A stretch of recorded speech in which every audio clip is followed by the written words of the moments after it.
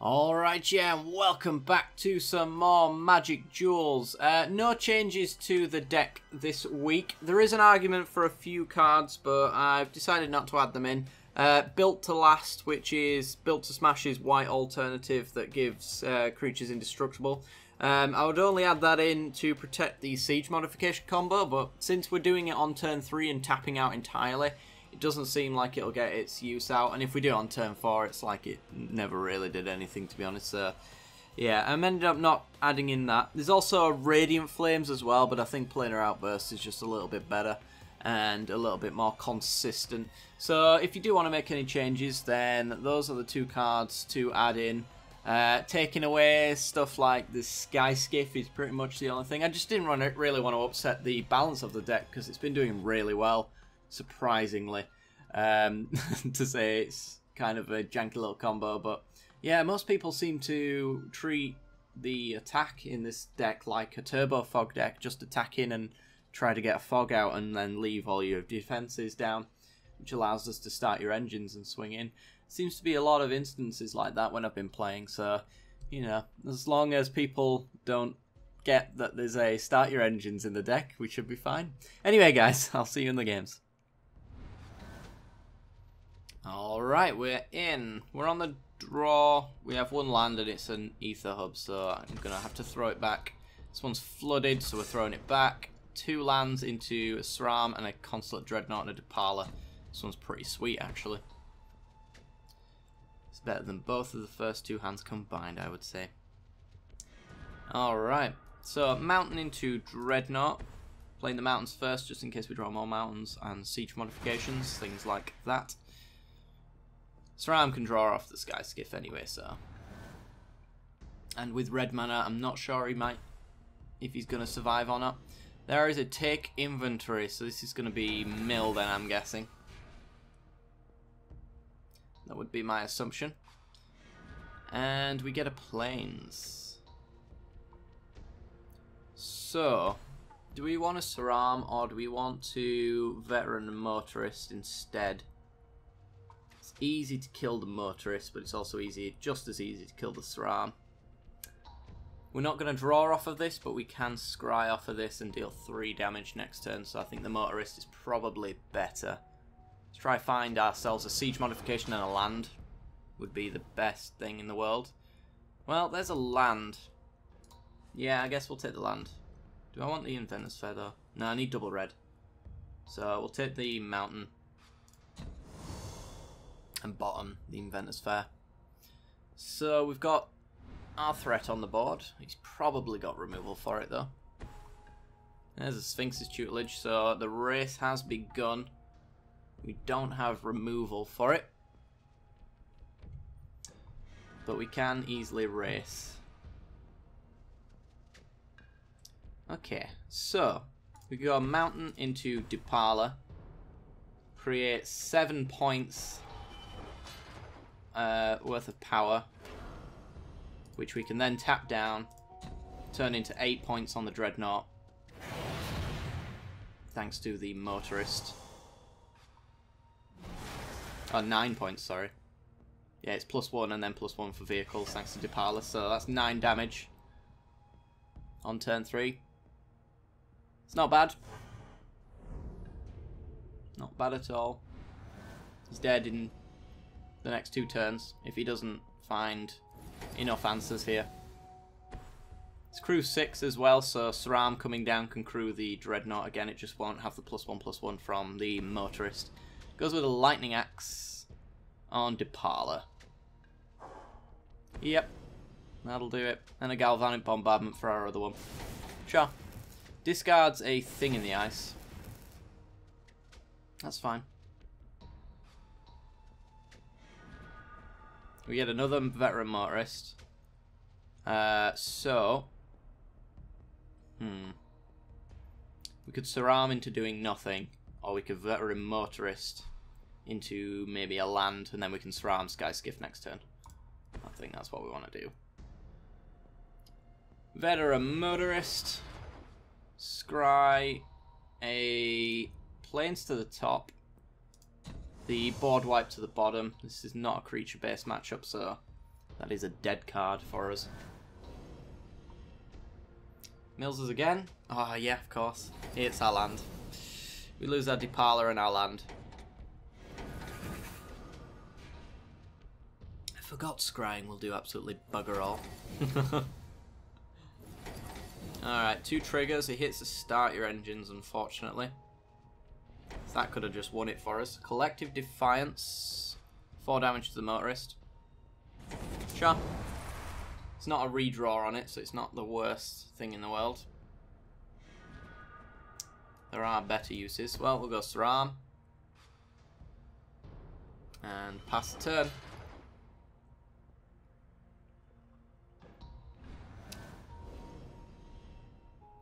Mills us again. We lose a mountain and a cultivator's caravan. Pour over the pages to draw 3 cards. Untap 2 lands and discard a card. Love this card.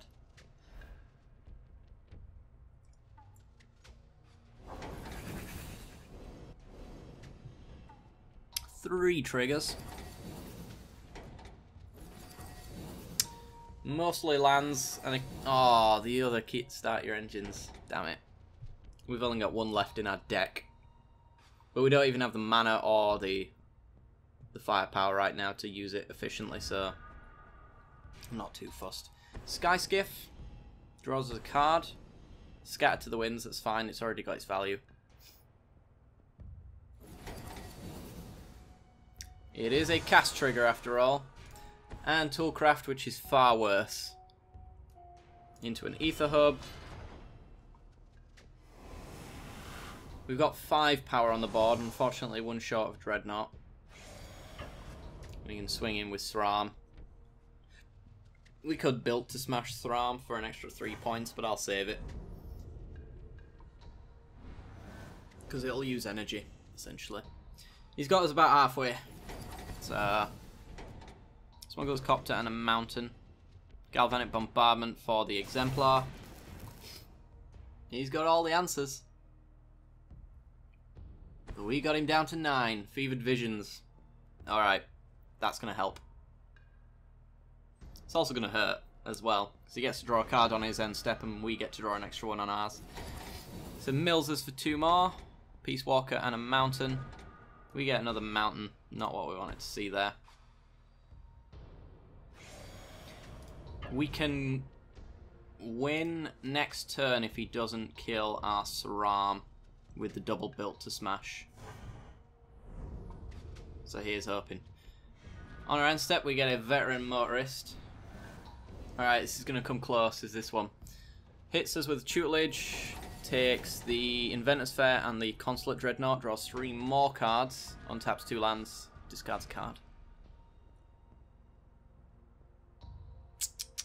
Yeah, it's going to be really close. If not, just over right now.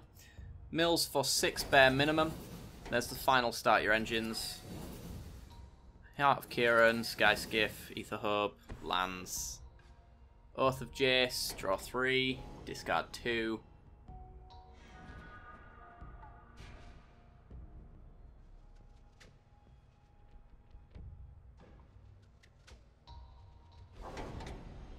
Ah, there's a Fiery Temper. Damn it. Yep, that's game.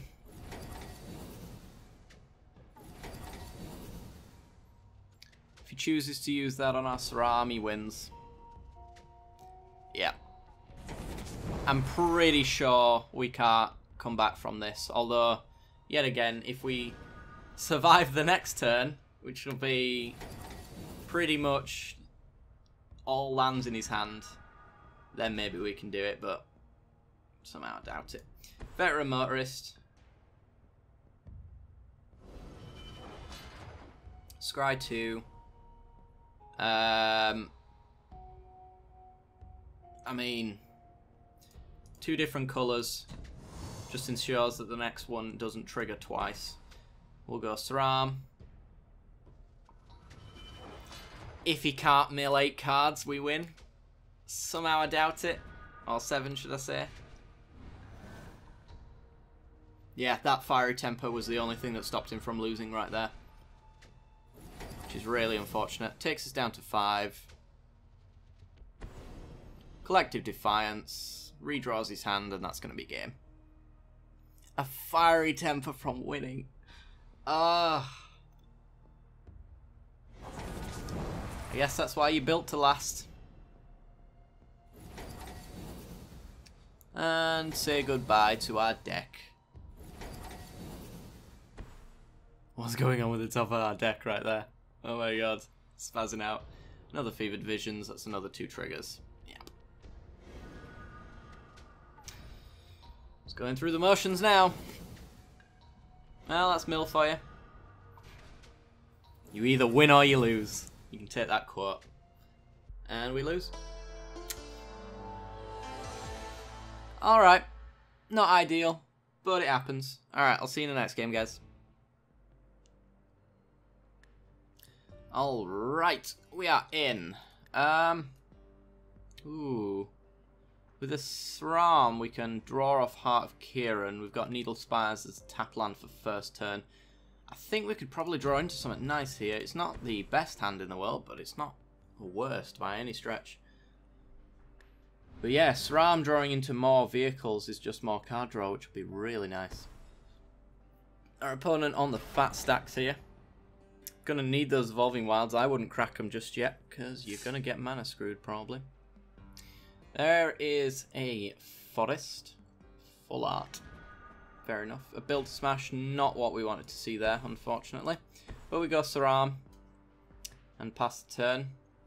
So it's going to be a multicolored deck. I'm just wondering which colours we have to worry about.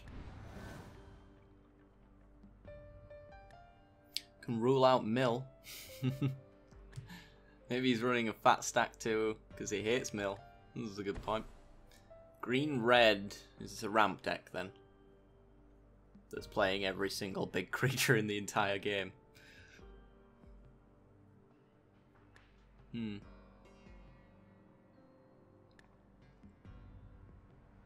Alright.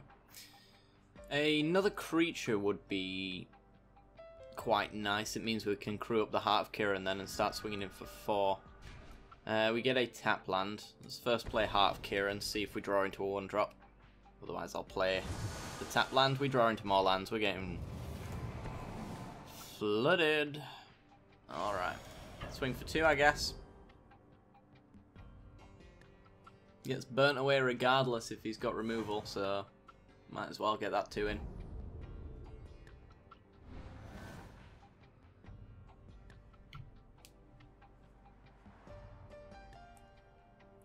Okay.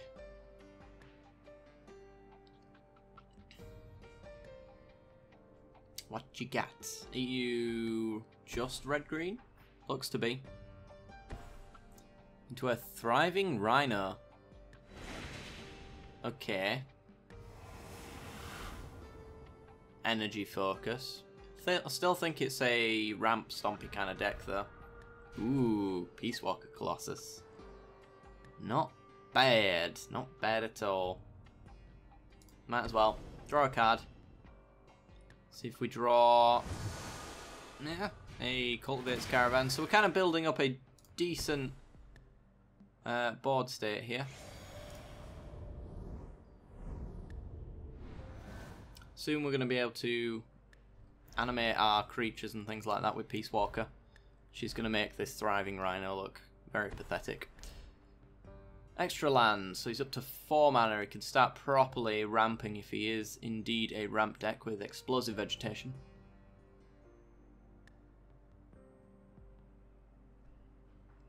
That is the premium ramp spell.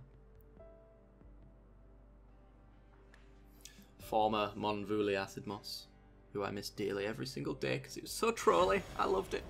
Alright. Getting in for 2. Is he going to pay the energy to make it a 3/4? He is. Okay. We are not going to block. So he's going to have to generate more energy, otherwise this is just going to stick around as a 3/4. Which is not scary at all. And another Thriving Rhino. Okay.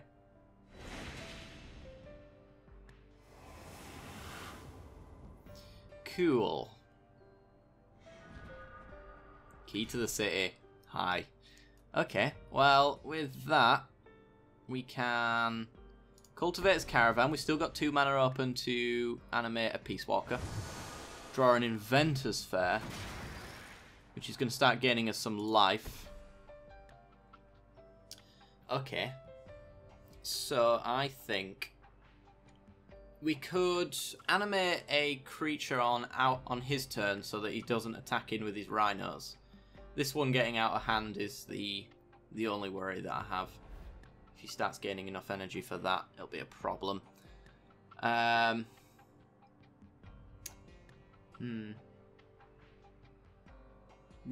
I think we'll just hold back this turn, and then next turn we've got the Heart of Kieran and the Cultivate's Caravan to animate up every single turn.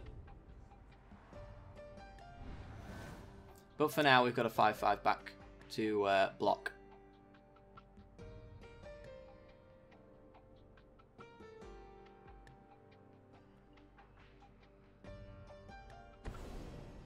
And Ether Hub, generate a little bit of energy. I assume he's going to plan on using it though.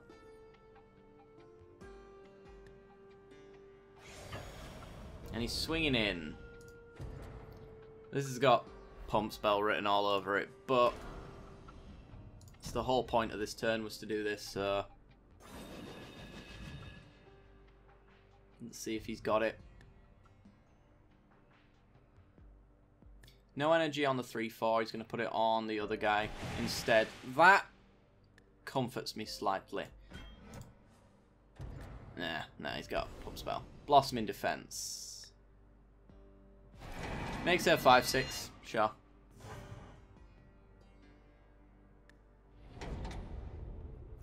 Sure. Goes back down to a 3/4 though. And a Dreadnought. Alright, there's definitely no chance that he's got enough pump spells to block that. So, Mountain. Draw a card from Saram.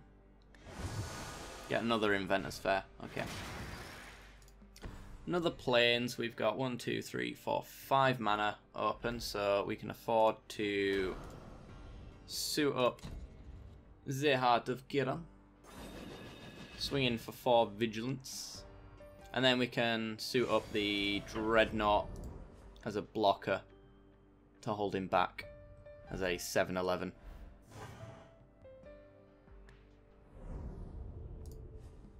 Cool.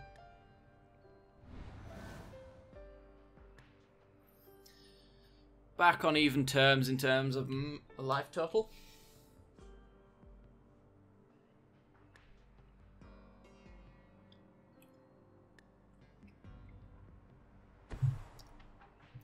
Plays land.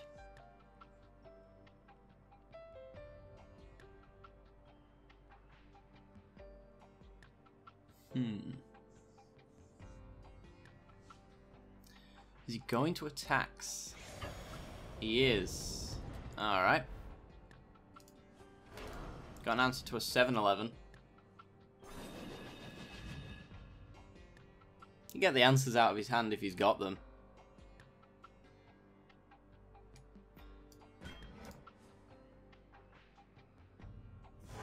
Yeah, I don't think he checked the size of that Dreadnought when he attacked in. You just assume 1 mana it's going to be pathetic. It's not. It's just hard to crew. Alright, we gain 1 life, back up to 12. Draw into more lands, which means Key to the City is going to be really nice here, because it's going to allow us to make things unblockable for a start, which means he's dead in 2 turns from our Dreadnought. But also we can start discarding our extra lands and drawing on the next one. Go for 7. So we can make the Dreadnought unblockable next turn. So he needs an answer for it now.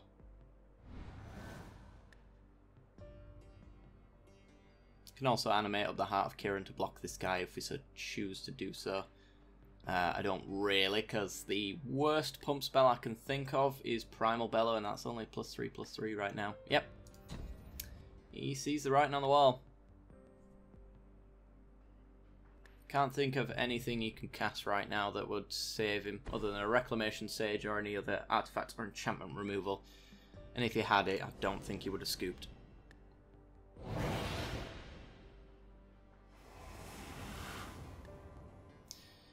Makes into a 3-2.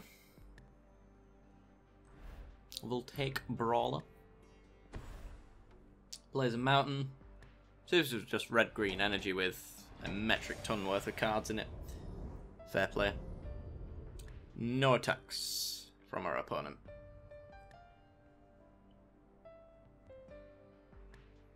I'd like to say that him not considering the Dreadnought was the failure of this matchup for him, but I pretty much think we would have just ended up doing this anyway, just a turn later. Suit up the Dreadnought, because we can just make it unblockable. So, you know, it's not as if there's really anything you can do about it. We'll get rid of the spare Inventor's Fair. Swing in for 7.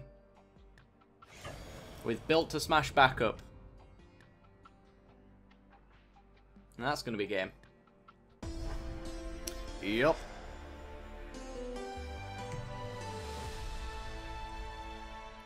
Alright guys, that's going to do it for today's episode. So if you did enjoy the content, then be sure to leave a like. It helps me out a great deal. Lets me know you're enjoying these series. As always, be sure to subscribe for some more Magic Duels content in the future. Next week is going to be subscriber decks. So if you do have a deck that you'd like to see me play, or you have an idea for a deck that you want me to build, then be sure to let me know in the comments section below. Or you can email me, and the details are in the description. Also my Twitter account if you want to follow and send me it there as well. It's up to you guys. Alright guys, hope you enjoyed, and I'll see you again. Bye bye.